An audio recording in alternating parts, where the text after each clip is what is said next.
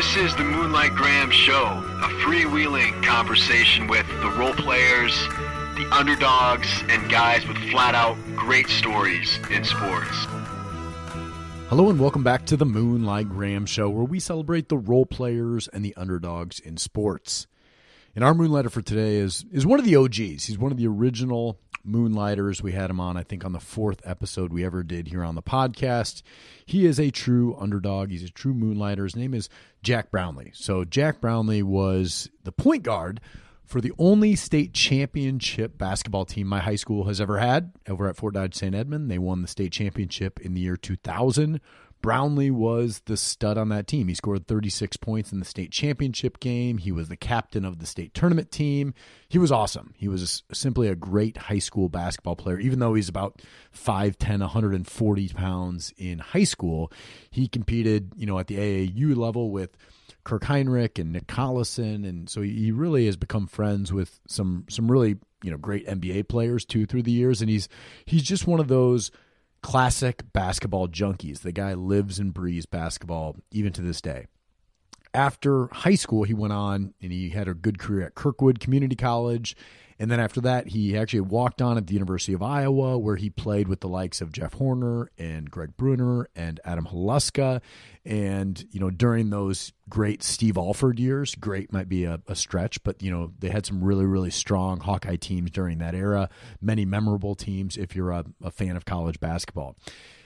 And Brownlee, he's always fun to talk hoops with. He's always fun to bring here on the pod. And so I wanted to bring him back on the podcast because in recent, conversations I've had with Jack, he's got a young son, Ben Brownlee, who's 4 years old now. So obviously very young, but older than my sons. And we were talking about how we want to raise our kids in sports. And so Jack lately has been doing this thing called Basketball Buddies, where he's getting basically neighborhood kids together and hoping to try to make basketball fun in a pretty unorganized environment. So it's, they're getting some gym time, they're having the kids run around, but they're just trying to make sports and basketball fun for their kids.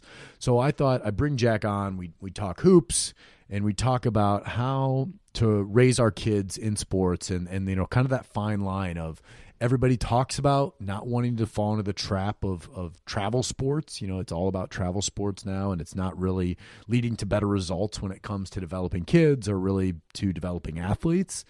But how do you resist that as a parent, as a father, as a coach, when that seems to be the way everything is going? We know it might not be the best way, but it seems hard to stay out of that game as well. So wanted to bring Jack on to talk about those hoops, to talk about parenting and coaching as well.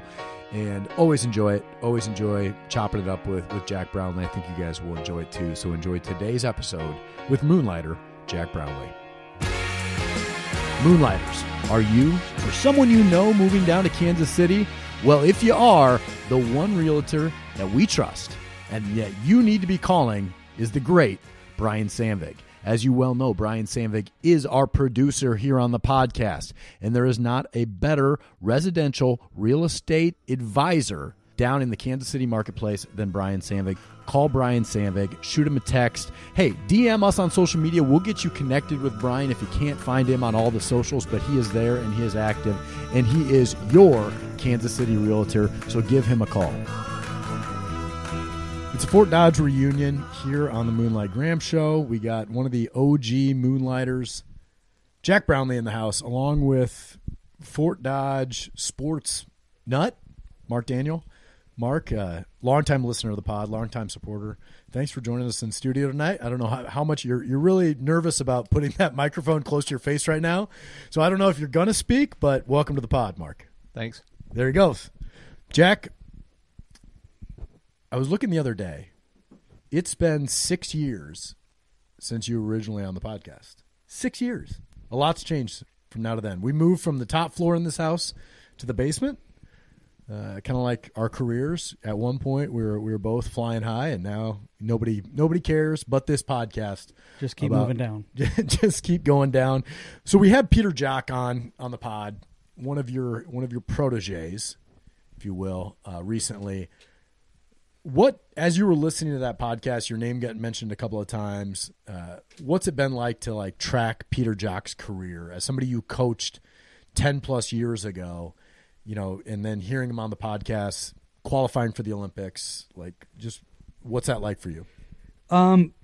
First of all, I want to be on record that I didn't just listen to the pod because somebody told me my name was mentioned during the Jock interview. But yeah, he was one of my favorite kids to coach. I love just learning about his story, what he had to go through, what his family, coming from Africa, coming to America, and just when I first met him, he told me that he's the worst basketball player ever. That he didn't know what he's doing, but he had fun, and just what really stood out to me was somebody who just picked up the game. Hadn't played much, played soccer.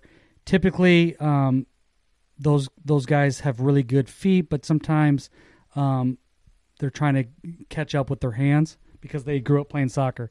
And Jock, from the day I started watching him, the footwork and the mechanics and the shooting was so impressive that I thought, the sky's the limit for this kid because he's already got that touch. He just needs to kind of fine-tune everything. And he was such a hard worker. And I was there when he was like battling that knee injury and, playing for us as a junior with his knee basically, not allowing him to do anything and just kind of struggling throughout the year because of the knee and just kind of persevering through that and just working. And again, I just have a lot of respect for him because of what he went through and being able to go through that and stay laser focused to his goal and his dreams. A lot of respect for him. When you were coaching at Valley, you're coaching with a couple of your buddies. You're coaching with Jeff Horner, you're coaching with J.R. Angle. Was it a challenge to coach with your friends? Because there's role dynamics of a staff. Like as an assistant coach, you don't want to be, in front of the team overstepping what, Horner's saying. You guys like to clown on JR a little bit. You can't really do that in front of the team because you don't want the kids to be following your lead.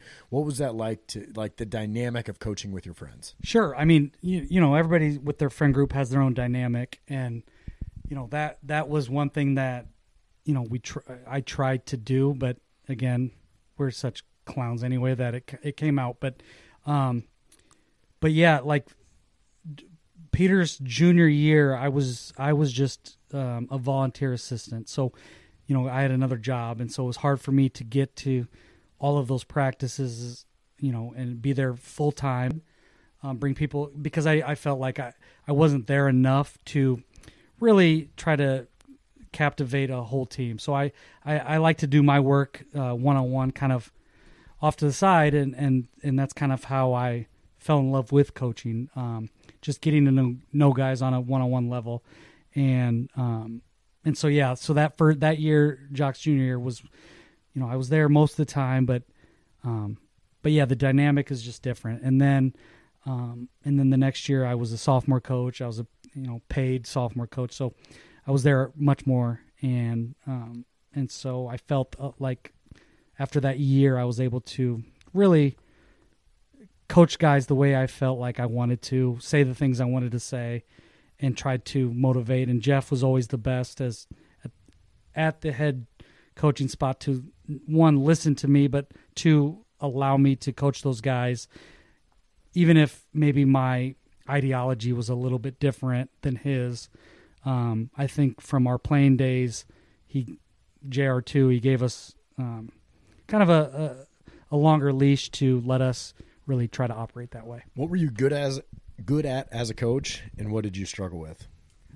I've said this. If I hit the lottery, didn't have to work tomorrow, if I had to do something the rest of my life, it'd be a high school basketball coach. It was, I just felt like it was so fun. It was at the perfect level for me. And I look, I'm in sales now, and so I look back at those years that I coached, and there's a lot of parallels there on relationship managing and trying to, figure out how to motivate each kid based on their personality and what they need, not necessarily what I think,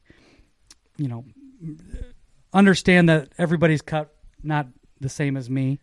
And I've kind of used that in my professional world of how to read people, how to talk to people, how to basically be friends or business, partners with. And so that was my favorite part, is really getting to know where each kid, how they tick and how they drew motivation, and try to cater that specifically to each one of them. What'd you struggle with? I've said this a lot. I love coaching. My sweet spot of coaching would be with players that have a good understanding of the game, players that have kind of are motivated to maybe play in college. So their skill level's high, fairly high, that I could kind of help mold into a better player to reach kind of their goals or dreams. I struggled with with kids who may not necessarily less skilled. That's okay, but just mentality wise, people who weren't, I guess they didn't care. They weren't as engaged. They weren't like, just as intense as maybe I was. So I always thought I could be, as a coach, I could take a pretty good player and I could figure out ways to get them to be an elite player. But I struggle with maybe somebody who's struggling a little bit and not super into the game, getting them to be just a good player. That was where I struggled, because if somebody didn't have the passion for the game, or they didn't really want to get better for themselves, or just wanted to listen, those are the things that I struggled with, because from my past, I've been obsessed with the game since I was a little kid, and I understand that's not everybody, but for me, like that communication was a little hard for me. So if you're a good player, I would be a good coach for you. If you struggled or you weren't into it, I just wasn't a good coach for those people. Bobby Knight passed recently, and I don't know if you guys did this, but I was on like the Bobby Knight rabbit hole on Twitter for a couple of days, and because there are just infinite amounts of stories about Bobby Knight. And one of them that I thought was funny, it was actually Alford. Alford said this on the Dan Patrick Show. He said that, the story about Bobby Knight was he would make average players good and he would make great players good. That was kind of the knock on Bobby Knight, right? Is because to fit into his system, like, you grew in a lot of different areas, but like as an individual, sometimes you had to give up so much to fit into Bobby Knight's system, which is so interesting because at the same time, there's also that story about Bobby Knight with the Olympic team in '84 and Michael Jordan, where like he was the first mover on Jordan and he let Jordan do everything, but it probably took a rare breed of competitor to kind of live up to the standard of Knight. Right. And Jordan didn't lack for talent and he didn't lack for competition. And I've always thought from a coaching standpoint, it's bringing up that middle class, that sometimes it's the toughest piece, because as coaches, you always want to take the Peter Jocks of the world and work on them one-on-one, but it's the making the ninth guy or the eighth guy a solid contributor at the end of the year. Those are the ones that really can change from a mediocre team to, the next level. Yeah. I mean, so I compare this sometimes parenting, of my two little kids, that sometimes it's just exhausting with, trying to, whatever they're doing naughty. And sometimes I'll say to my wife, I relate this to like basketball. It's so much easier to get somebody to ramp down, like your kids, versus trying to get somebody to ramp up. Yeah. And that was one thing, like with Bobby Knight, I think was, he didn't have time to waste to try to ramp somebody up. It's almost impossible. Once they get to college, if there's some kind of something lacking motivation wise, they're done. Like once they get there, if they're not really super engaged, you can't really fire somebody up at that stage. And so sometimes I'll tell Jenna, my wife, that, hey, I'd much rather have to ramp our kids down from what they're doing or how they're acting or how passionate they are about whatever they're doing, versus trying to get them to show some semblance of passion or energetic behavior. And so that, I think there's some parallels there with basketball for sure. So I coached middle school, but I had like a 7th grade and then an 8th grade traveling team. Same group of kids 2 years in a row, 7th grade and then 8th grade. And what I noticed, a couple of things I struggled with that age was it was a traveling team, but I was kind of hired by the parents to do a traveling team outside of the regular system, right? They didn't want to play for the All Iowa Attack. They wanted to do something else that they had more control over. So it wasn't just, tournament every weekend. There was more focus on the fundamentals. But what I struggled with was you'd play these teams and it'd be full court press, all day, every day. Every offense was just a ball screen offense. There was no movement. Everything was zone defense. And so as a coach that wanted to go in and be, I'm going to sell out for this, right? We're going to stick to man-to-man defense. We're not going to full court press. We're going to do it what I consider the right way. It's tough when every other team is selling out for the sake of wins instead of building fundamentals. And so I struggled with that because we won a couple of tournaments and we won more games than we lost. But like, if we would have given in and done it the way that every other traveling team does it, we wouldn't have developed the kids as well, but we would have won more games. What age were they? It was 7th grade and then an 8th grade. Or no, it was 6th and 7th. It was 6th and then 7th, not 8th grade. So 6th grade and then 7th grade. And so every team we'd play, it was just a zone press and then back into a zone defense and, ball screen offense if there was one. And I really struggled with that as a coach. I absolutely hate it. And my kids aren't that old yet, but going to my nephew's games over the years, and sometimes I feel like, oh, man, am I just getting too old? But I'll compare a lot of things to my past or like my upbringing. And of course, winning and losing more teaches a lot of things, as a 5th, 6th grader. So that's important, I guess. But I think it's just awful. I think I seriously don't think they should keep score until, people are close or going through puberty. Honestly, I think it should be man to man, no press. And here, one of the big reasons why is this wasn't as serious when I was coming up, but there are, the wins and losses for these 6th grade, 7th grade teams are important. Parents, coaches, they want their kids, their teams to win, which is important. But I look back at the teams that were always winning these tournaments when my St. Ed's team would go traveling. And when I got to junior, senior year, none of those guys were around. Like, either it might not be because they were just trying to win games and they were playing zone and they weren't really being taught the fundamentals, but there's something to be said, I think, of having importance just strictly being winning or losing. Because the most important time, if you're a basketball player, isn't 7th grade, 8th grade.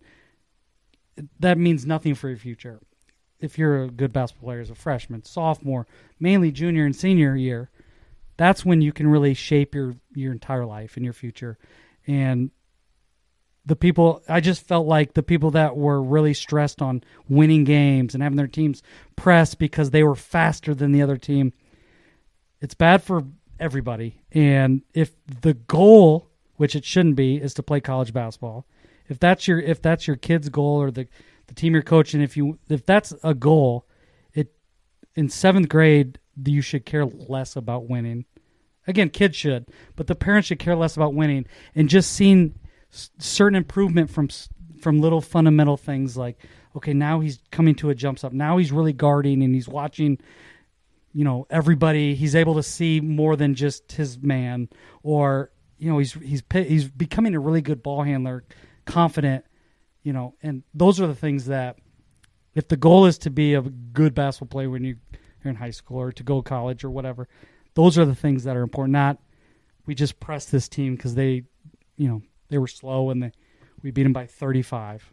Well, right. And, you're talking about development as an individual, but I also think like the game is more fun when you're playing it that way. Like when you go play pickup, right? When you just go out and play pickup, you don't play zone defense. You don't press, you play man to man. And like, because that is the game of basketball. That is the international game. If like you're going to find a game anywhere in the world and just to plug into that game, you guard your guy, 5 guys up and down, moving the ball, setting screens for others. And like, you just don't learn that. And I think one of the really discouraging things about it is it's the parents' fault. Like this is 100% on the parents, because what's happened is over the last 20 years, businesses have realized this is a good business strategy. We can trick a lot of parents into selling out and creating fear that if they're not doing this, their kid is going to fall behind, because every parent is obsessed with their kid getting a scholarship. And, basketball is a great example, because essentially if you're under 6'5", like essentially what you're doing is trying to get your kid into a Division III school. So like your kid is not going to play Division I basketball. If you're listening, your kid is not going to do it. I don't care how good he is. He's not going to play Division I basketball. But they're convincing parents, if you're not doing this, and this goes for basketball, this goes for baseball, this goes for football now. I'm living by Valley High School. They have 3rd grade tackle football tournaments Sunday mornings at 8 o'clock over here. And so it's just this fear that if we're not doing this, we're falling behind. And you look at what's happened, especially in basketball, because America is slipping. Like we saw it in the World Cup this year. We've seen it in the Olympics. And even if you look at the last, 5 MVPs in the NBA, none of them are American, right? And what happens is in Europe, youth teams practice 5 days a week and they play 2 games a week. In America, it's inverse. They practice twice a week and they play 5 games a week. And all the emphasis is on winning and losing and about these money-making machines instead of about actually developing better players. And to your point, basketball, baseball, football, all the sports are best when you're 15, 16, 17, 18 years old. Because at that point, you're mature enough to actually play the sport. But they're playing so many games as kids, and kids don't have any opened weekends anymore, that they're typically quitting the sport before they ever get a chance to actually play the sport when they're 15, 16, 17 years old, because they're burned out on it, because they've got idiot parents that burned them out when they're 8, 9 years old. And this is starting now at like 5 and 6, right? And so of course they're going to be burned out when they're 7, 8, and 9, because they're not actually playing the real sport, and they're not actually allowed to have a childhood. And it's so concerning that, you and I are in similar boats here, Marky, as well. We're parents of kids that are pretty young at this point. But the challenge is going to be resisting the temptation to get your kid involved in this at a young age. And how do you keep your kid out of the system for as long as you can? And I think the best example of this is like Archie Manning with Peyton and Eli. Like he wouldn't allow his kids to play organized sports until they were in 7th grade. The benefit of that for Archie Manning is like he knew his kids were going to be good because he was an incredible athlete. So it's like, oh, my genetics are going to be strong. Not everybody has that same benefit. But I think the truth of it, or the point of that, still holds true. And also, like you're never going to know if your kid is good or not at something until they're like probably 12, 13 years old anyway. Yeah, and again, just me looking back at my past, I was a little bit slow developing physically, maturity-wise. And so I felt like the best player of my Fort Dodge St. Edmond team until maybe I was a junior in high school.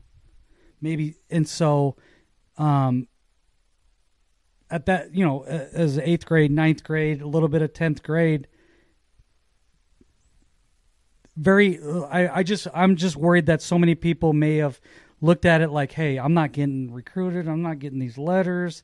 I'm not even the best player on my team.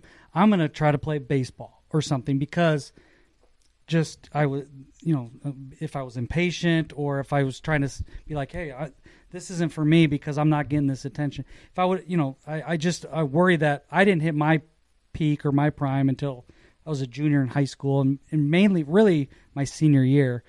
And I'm just worried that so many kids in my, where the size wise or whatever would give that up because they feel like they're not going to go play in college. And that's another thing that really bothers me is and I'm sure you can say the same thing. One of the most fun times of my life was playing high school basketball, regardless of what anybody was going to do in college. It's a game. It's a game I grew up loving, a game I grew up loving to play. And just because someone's not maybe going to play college basketball, it's still really fun. It's still just a game. And I think like the people who are the fourth option or the fifth or maybe even like the seventh man might be like, hey, I'm not, I'm out of the mix here. They look at it that way versus this is really fun and I'm contributing, getting better. Like I'm just having fun with my boys. And I just worry that that's something that maybe, is going away. What you're describing is like kind of the ancillary benefits of sports, like just being on the team, right? Because if you're viewing sports, whether it's your parents or yourself as an athlete, as like your ticket to a college scholarship or your, it's college scholarship or bust, then like you're missing the whole point of sports, because the real point of sports is the locker room, the teammates, the camaraderie. To be 40 years old and to still look back fondly at like some of all those memories you have, again. So my son, he's 4, and I'm going to try my hardest to communicate that to him, because basketball, if I didn't play college basketball, but basketball gave me everything, and it's important, it's not a failure if you're not getting scholarships, because it's just fun. This is actually my take on golf. And if you've listened to every episode of the pod, you've heard this before. But here, my take on golf is that they should actually outlaw high school golf and all youth golf programs. I realize that the PGA is doing everything to, in the post-Tiger era to get the youth back playing golf. But you've got the rest of your life to play golf. You can play golf till you're 80. There's actually no reason to be playing golf as a kid, because that's the time to play team sports. That's the time where you should be playing baseball, you should be playing basketball, you should be playing football, because once 19 years old hits, you're probably never going to play those team sports. Like you might get lucky and have some good rec leagues, have some good intramurals, but essentially it's done. It's over for you. All you have left is golf for the next 50 years of your life, and like you can always take golf lessons. You're never going to be as good at it. Once again, you're not going to make the PGA Tour. Parents, your kids are not going to make the PGA Tour. So quit wasting their time. Live. Well, it's now part of the PGA Tour. I mean, it's merged, Jack. So, I just don't understand why people, I guess you were a two-sport athlete in high school. You played basketball and golf. Do you regret not playing a more useful sport as a youth? No. I played golf so my coach wouldn't get on my case about running track.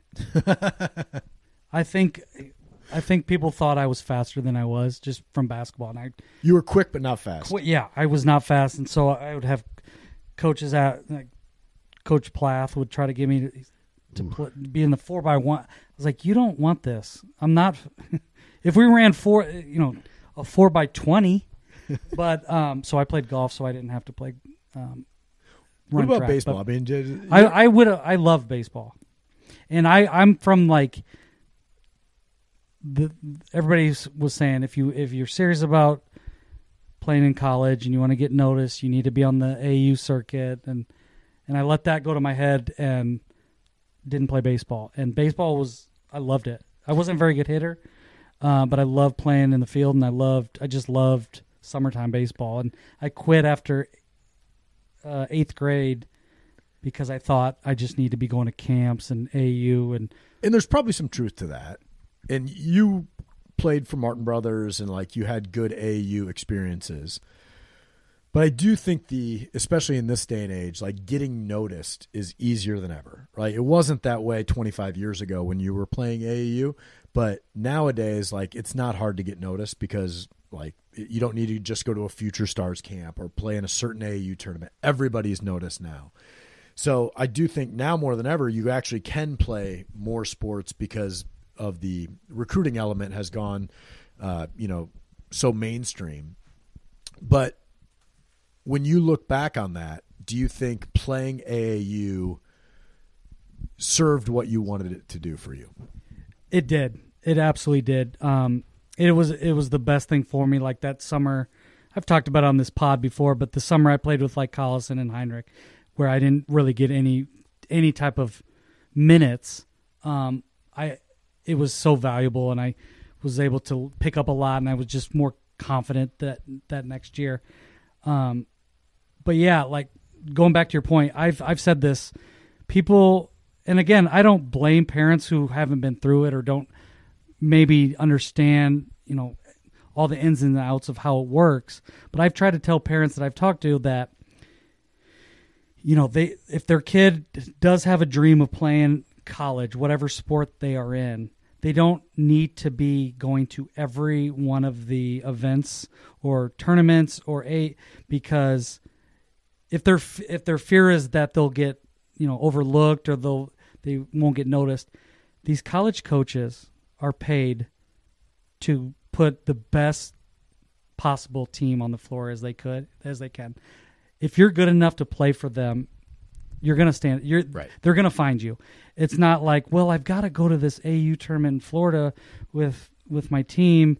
Otherwise, no one is going to look at me if I don't play AU. They're going to find you if you're good enough. Tape does not lie.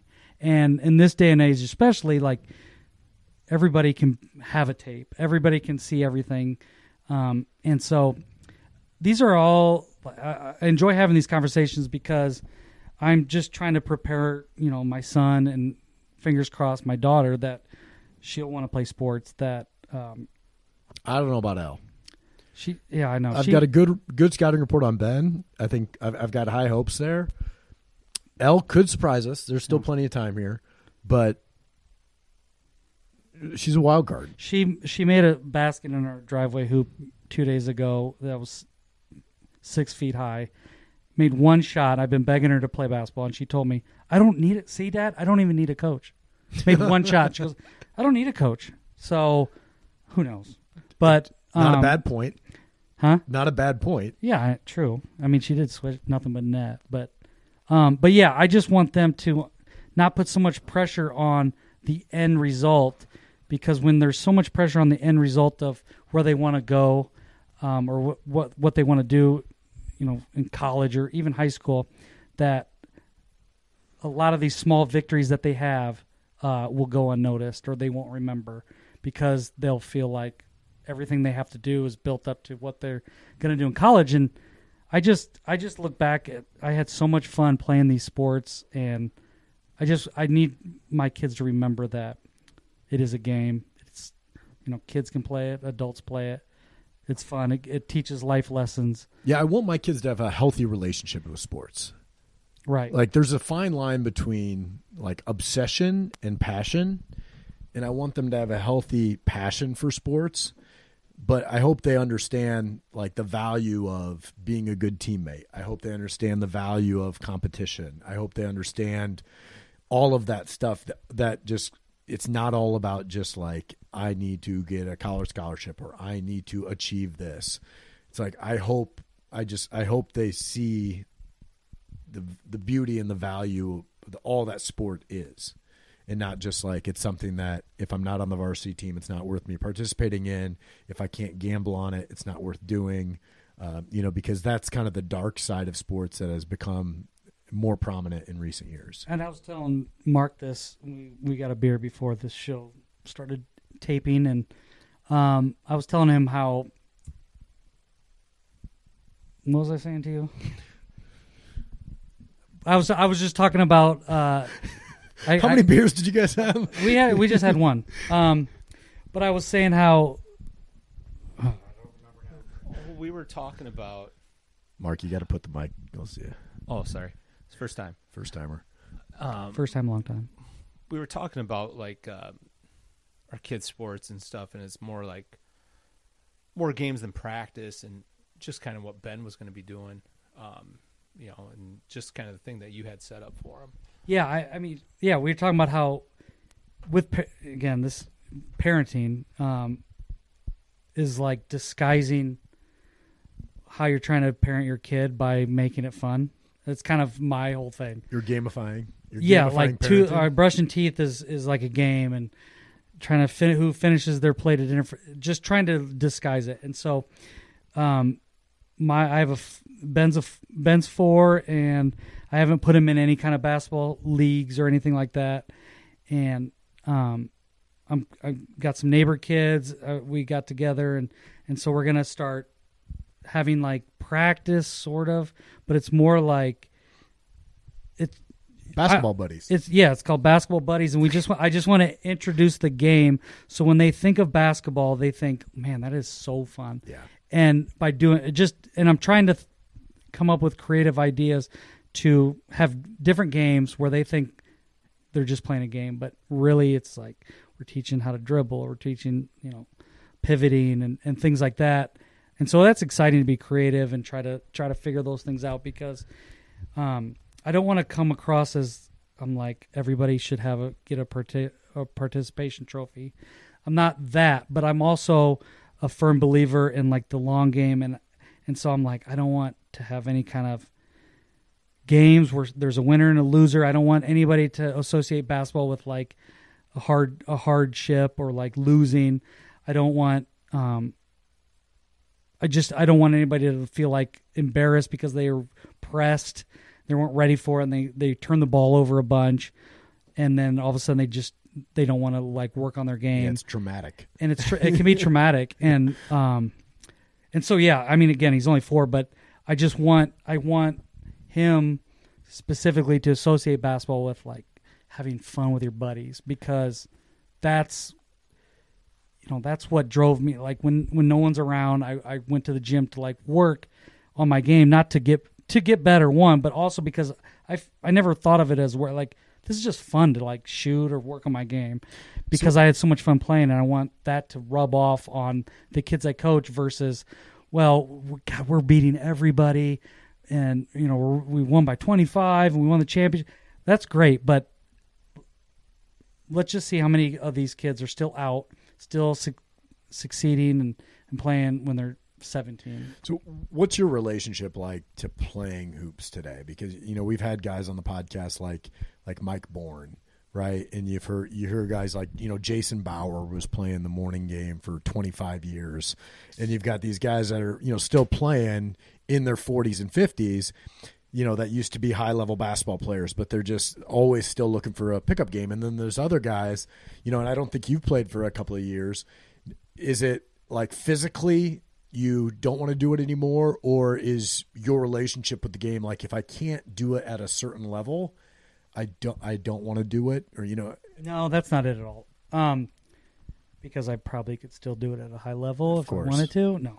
I was telling Mark, I broke my nose 3 times in my life. Once in high school as a sophomore, once in college at Iowa, and then once in 2021 when I fell in the bathroom blowing up some kind of doll thing for my son. And so I don't have much cartilage left in my nose. And so I'm just not sure I want to play. I miss it. It's the best. I love myself the most when I'm playing basketball. Like, I feel like I'm the closest to my purpose or who I am as a person when I'm on the basketball floor. It's hard to explain, but I miss it. I miss that part of it so much. But I'm like, man, I got to have a nose. And so I go back and forth with like wanting to keep playing or waiting. But yeah, can't wait too long. I know I can't. And so, yeah, again, basketball, play it for so long. And I do have to give credit to the guy who's sitting here, Mark.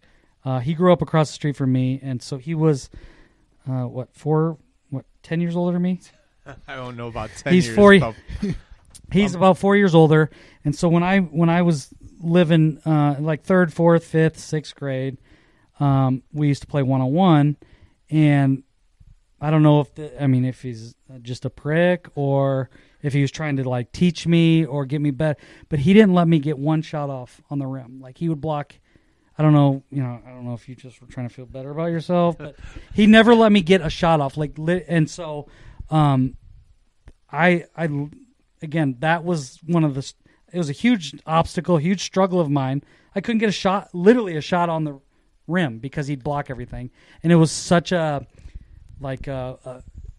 look back at some of the pivotal moments of my basketball career, my life, of what like changed my mentality or like whatever. And that was one of them. It was like, he didn't never let up. And again, you know, I hate being the guy where we're looking at like current sports, but sometimes I'm afraid kids will be like, well, I'm not just going to play with this guy anymore if he's going to just keep blocking my shot. It's not fun.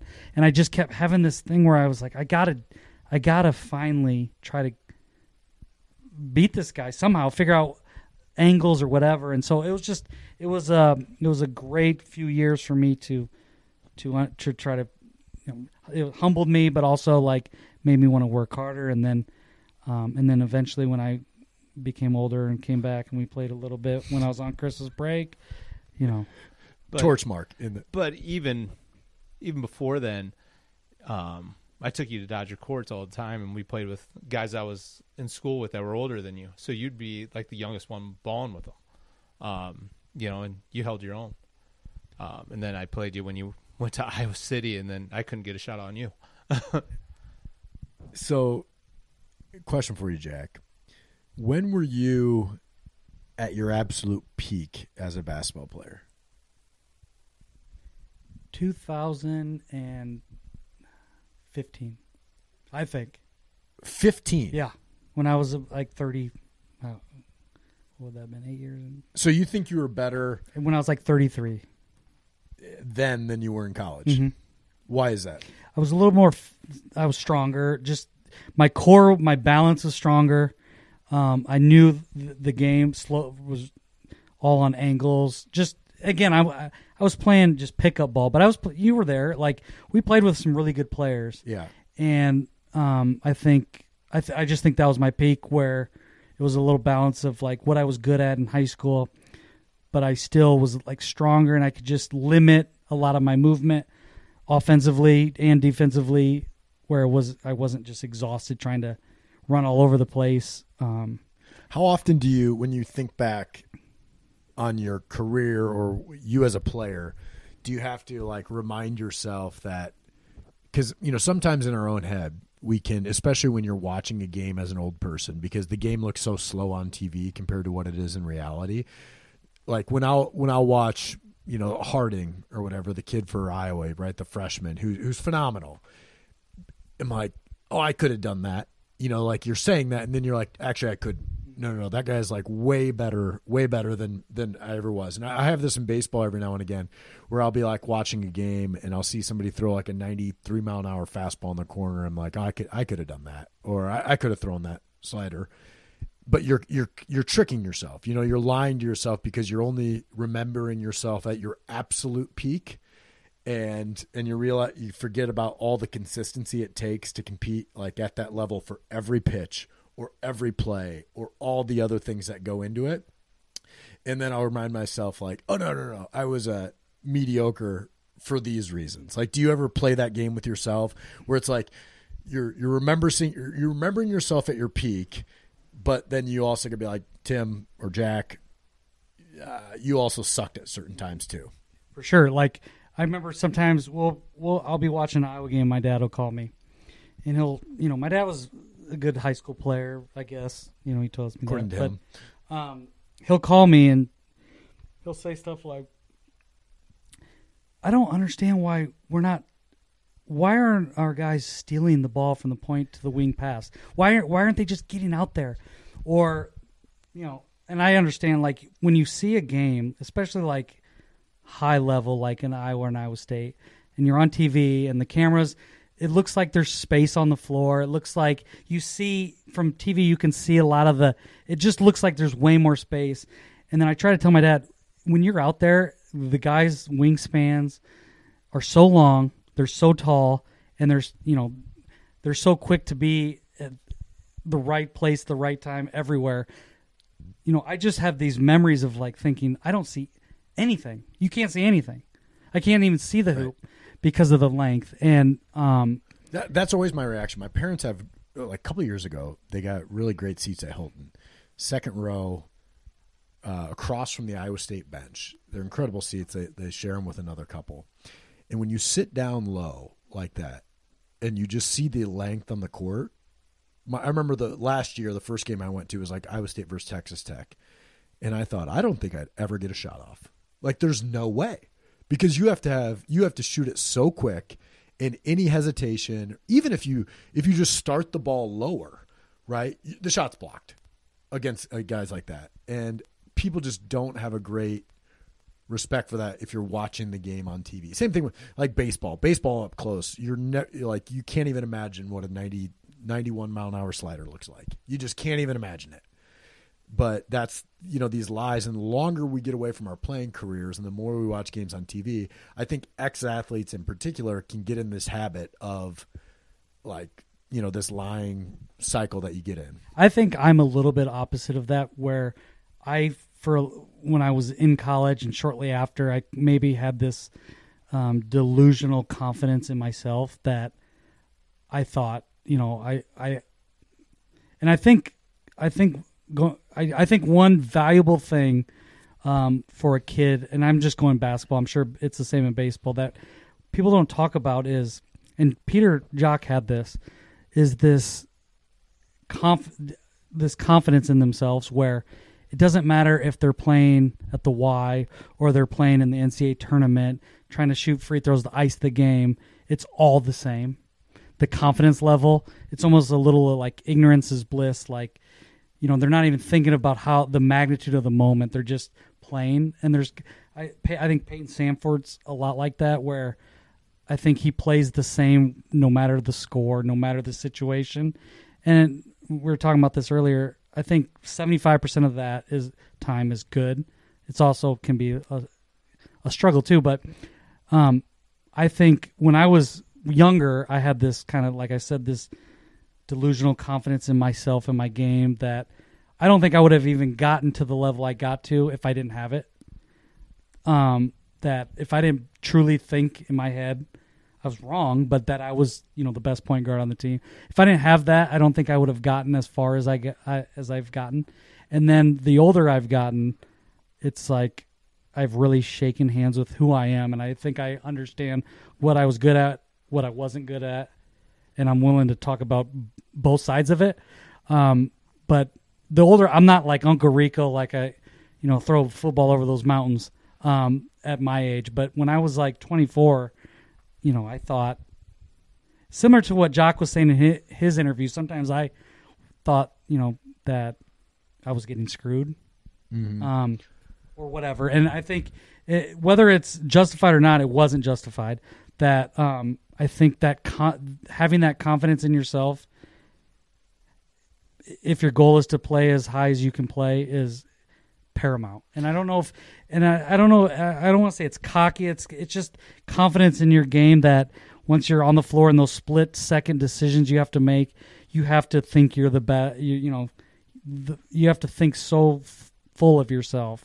So I've always had a different relationship with kind of the self-confidence thing, where I feel like I've always had kind of an inherent self-confidence, but I've never thought I was the best player on the floor or on the field at any point.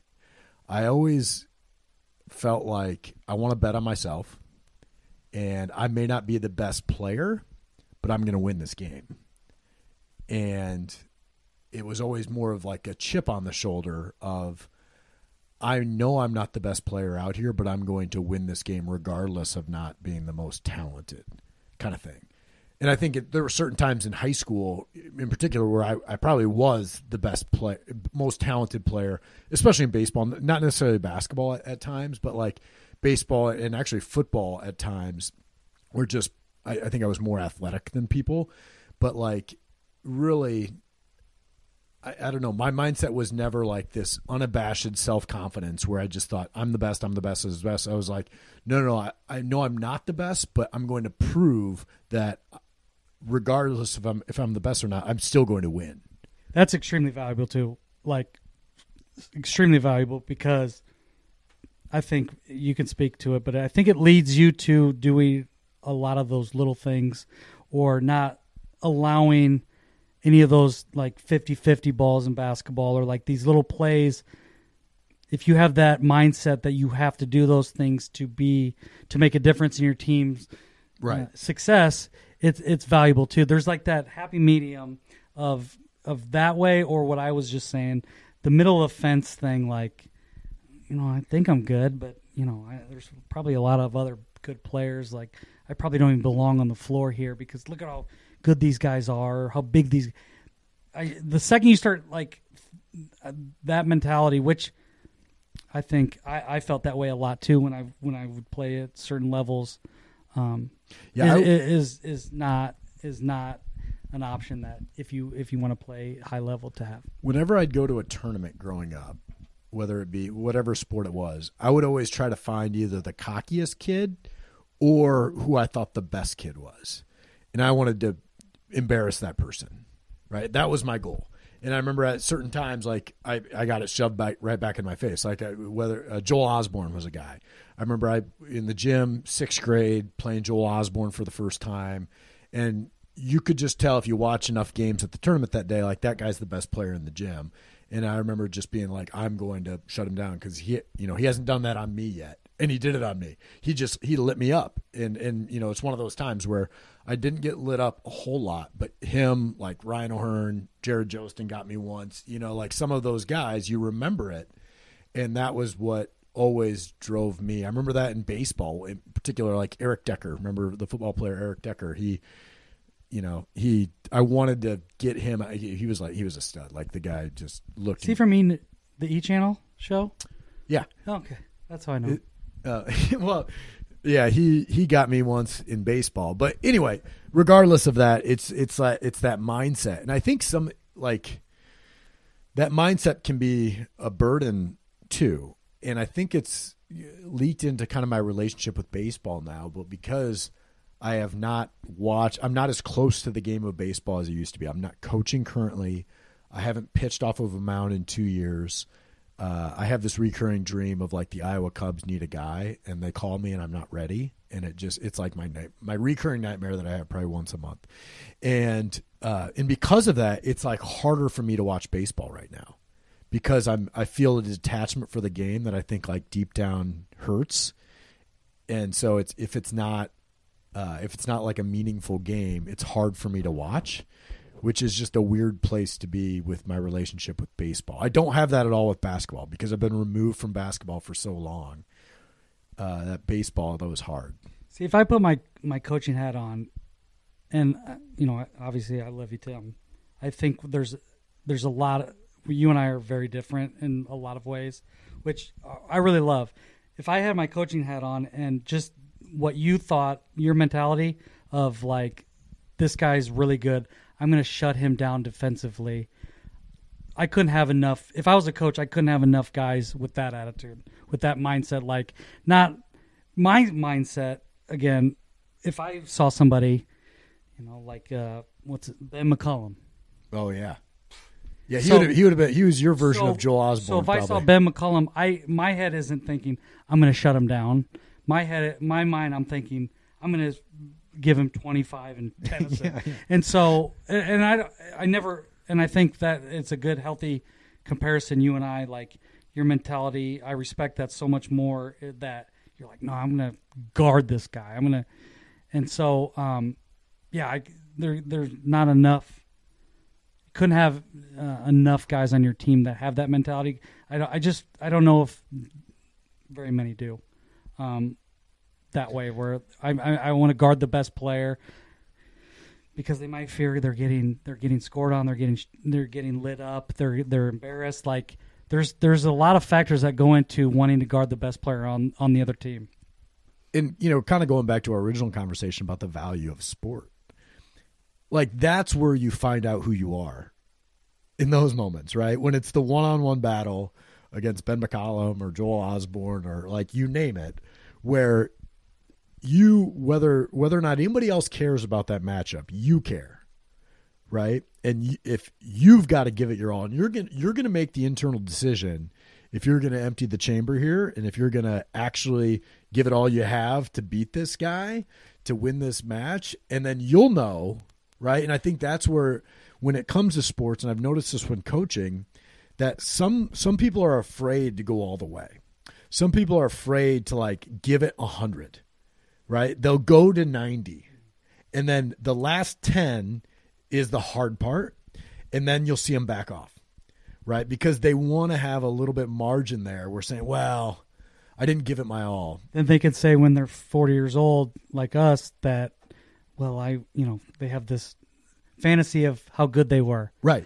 And then, I could have done this. Because then that's when you have your excuse, right? And I think the challenging part about sports is when you give it your all and fail, like that was the best I had and I failed. Somebody else was better or I got beat. And then going back to work, right? And then realizing I've got to get better. I'm not good enough yet. And everything that I'm doing, I've got to change. I've got to get better. But like that self-assessment, that honesty is really, really hard. And I think maybe that piece of it is what we're losing. And that's when we kind of going back circular again to like kids. When we talk about coaching basketball, 4th grade, 5th grade, 6th grade, when you play zone defense, when you full court press, it's a cheat code at that age because the skill level doesn't match up with the scheme. And so there's less individual accountability. So you don't need to like actually put it on the individual players, which means that you can just create this formula for success, but it's hiding the individual development. And that's kind of the sad part about it. Yeah. I mean, you see these kids that are pressing when they're in youth. It's whoever has. It's a race to who's closest physical to a grown up. Right. It's like whatever team in basketball is the fastest will ultimately probably win those tournaments. And again, there's so much value in losing, or so much value in getting your butts kicked, or I've said this before. One thing as an adult now, looking back and seeing, like, being around a lot of people who are very serious about their craft and getting better and being a lead at something, and seeing like the work that you put in. And I know and I always thought it was just so cliche. Like, that's such an easy thing to say. Like, he's putting in the work to get better. But I've had the luxury of being very close to people who are elite at something. In my case, basketball. And I've had the luxury of knowing how hard it is to get to that level, whether it's the hard work or just there's a lot of things that have to go right. And even in my professional world, I have to remind myself, I have these goals I want to achieve. But I have to remember, if I want to be a lead at anything, I have to remember those people that I've been around in college or in high school and who were elite and saw kind of the work they put in and what they did, again, when nobody was watching. And I have to always remind myself that. And it's, again, sports gave me that, where, nothing's given, nothing's handed out. And, you can go as far with your parents pushing you or putting you in these sports and getting you on these teams and traveling. But there's at some point, whether it's in 6th grade or 12th grade, that you have to go out on your own and achieve something without anybody else's help. And I think that's, it's just a valuable lesson that I like to share with kids that are young, that it takes so much work to really see what, experience in your head what you think a dream you have. What percentage of NBA, NFL, MLB players do you think are average workers, but God-given physical size, characteristics, and talent? I don't know percentage-wise, but I think with anything, work, professionally, sports, it's finite. And, whether it's somebody gets a huge deal going with work or in basketball,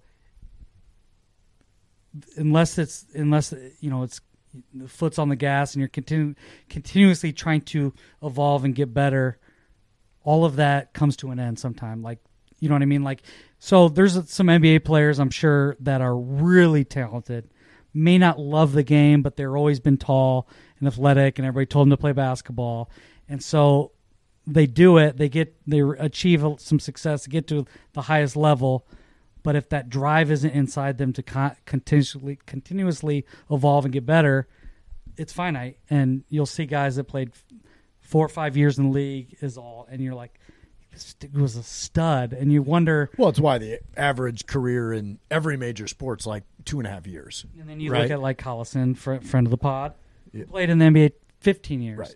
And one thing I was going to say when you were talking about kind of how you are with, you know, with your sports and your mentality, he's told me this, like he had this thing where habits were everything, and if you didn't do things the right way and didn't, you know, every day try to get better and work harder and be in the right place, that, you know, somebody around the world was going to take his job, and so that it wasn't necessarily like I'm better than everybody, or I'm special, I'm talented, I should be getting shots, or I should be getting post touches. His mentality was like, everybody's trying to get to this position.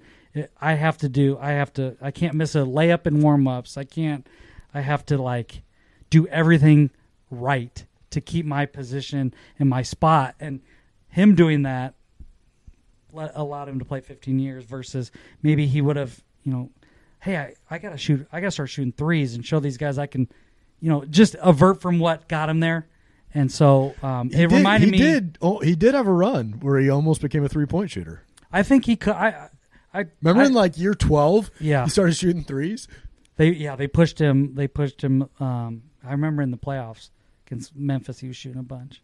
But again, like, this is kind of off topic, but I remember he came to Valley to work out one summer when he was in the NBA, and again, 1 year maybe they wanted him to shoot threes, but you know, not anywhere close to being a 3-point shooter by today's standards. And so he and I worked out at Valley one summer, and we were shooting, you know, five spots, 5 threes at a time each spot. And he was shooting NBA threes, I was shooting, you know, college threes, and I'm a fairly good shooter, and I couldn't beat the guy. I was like, these dudes are so good. Yeah, he was just I couldn't beat him on any of those around the horns, and so that put a lot into perspective, like. And the game's even crazier now. We can talk about it, but the skill level of the players now at that level, like you were saying, parents, your kids aren't going to unless your kid's 7 feet. Right. Unless your kid's Cooper block Flag. the rim and push the break. Like, these guys are aliens. And so, yeah, the game has just evolved so much. What's interesting about like all this stuff we're talking about sports, where it's always this underdog mentality of the harder you work, the more you're going to get out of things. And what I find interesting and maybe a challenge at this point in my life is all of a sudden, you know, you are putting your own aspirations aside because you've got a wife and because you've got kids. And so your own personal goals and aspirations actually have to come third, fourth, fifth, sometimes in the priority of things, which is a good thing because, like, you know, I get so much joy out of being a husband, so much joy out of being a father, but it's weird to like have this mindset all the time of like outwork, succeed, you know, strive for more. And then be like, you know what, I'm actually going to pump the brakes, and I'm actually going to not do that, even though if I know it's going to help me achieve greater things at work, because like these, you know, it's not my top priority. And it's one thing I kind of struggle with of like, you can't be, you know, everything all at once all the time. You know, like you're going to have to sacrifice in certain areas, and like at least I don't want to sacrifice at home. Right. And so then my sacrifice has to come at work, which is just a different mindset that is now that I have 3 kids and a 4th on the way. It's just a different mindset for me. Is that breaking news? We haven't announced it here on the pod. So that is, yeah. I know. Well, so that we were talking about the Elon Musk book before we got on, and like that, why that was resonating with me is like, this guy's he's a crappy husband, he's a crappy father, but he is able to give so much energy and time to like he's running like $5 trillion companies all at the same time. He's a father of like 12 kids, you know, like, I mean, he sleeps on the floor of these manufacturing facilities and he's doing everything. And I'm like, I'm listening to this book on tape while traveling the last couple of days. And I'm just thinking like, it's making me sick to my stomach over what his home life is like. And I'm also like, man, I'm fired up at the same time because I realize how much he's achieving. But I think, you know, a lot of ex-athletes have to try to figure that out of like, am I still trying to reach these personal goals, or are my personal goals something that I can't really quantify anymore? But when you have these non-quantifiable goals and aspirations, it's something that's a little bit different for ex-athletes that have been used to every day being a competition and there's always a scoreboard. And now there is no scoreboard.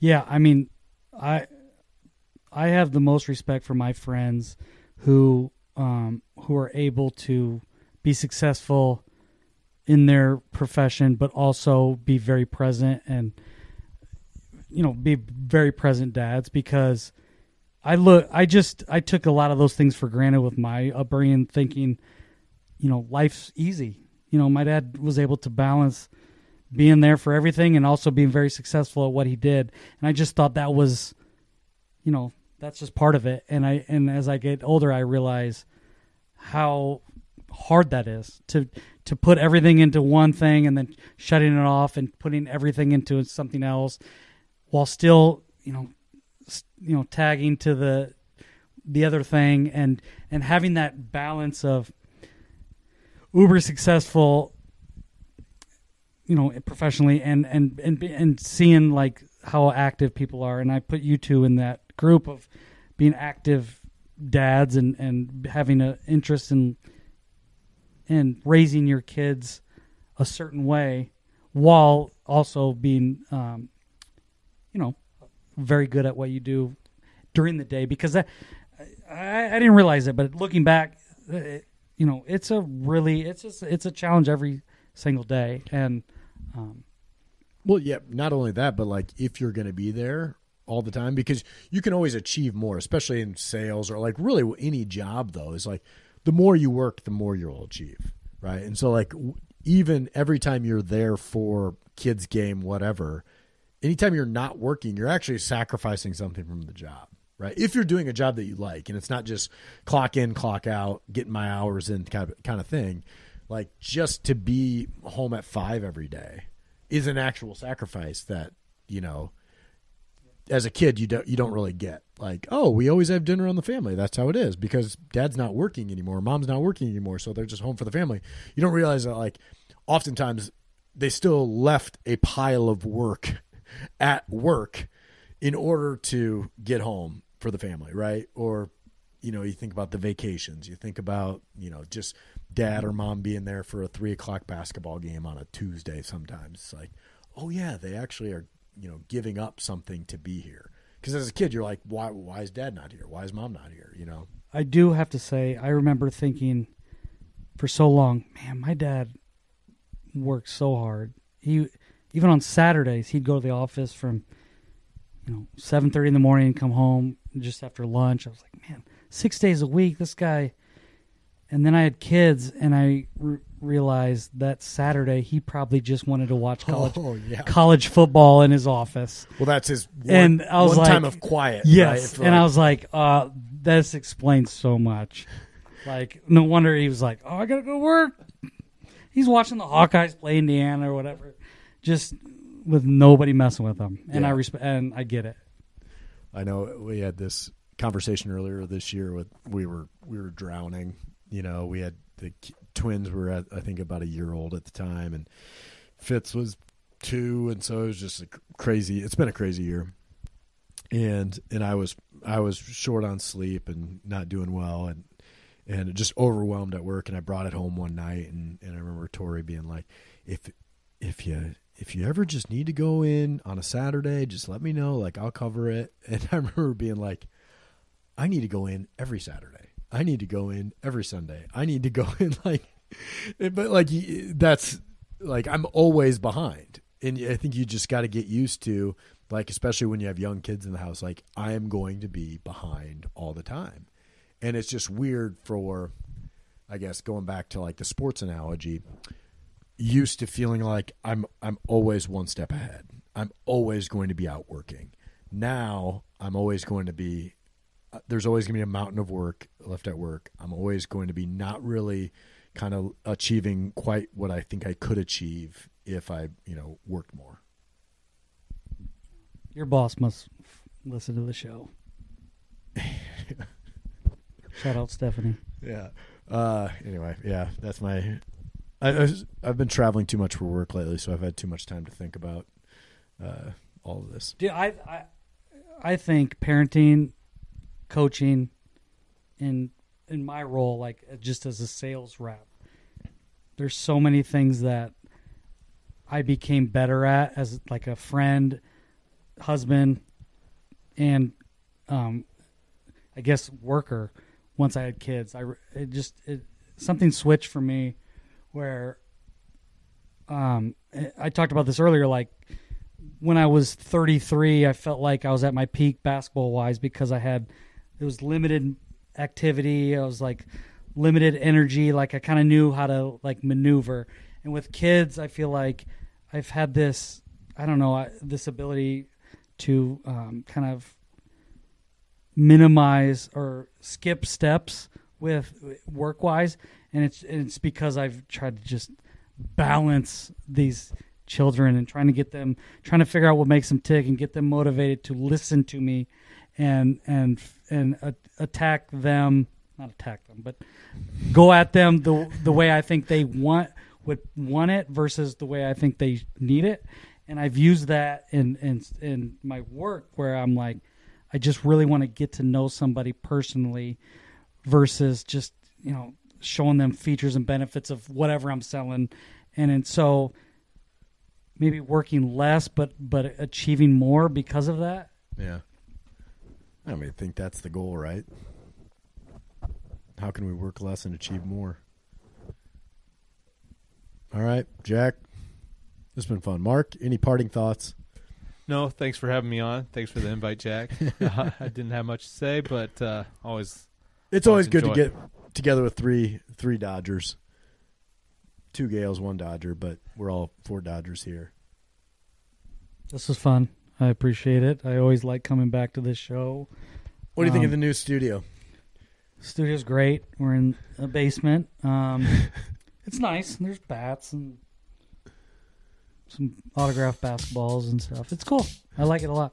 It's Moonlight Graham, yeah. It's a pretty good program, broadcasting to the heartland. Sports stories for the everyman. It's Moonlight Graham, yeah. Please follow us on Instagram. You're loving us on Twitter too. You download every pod we do. It's Moonlight Graham.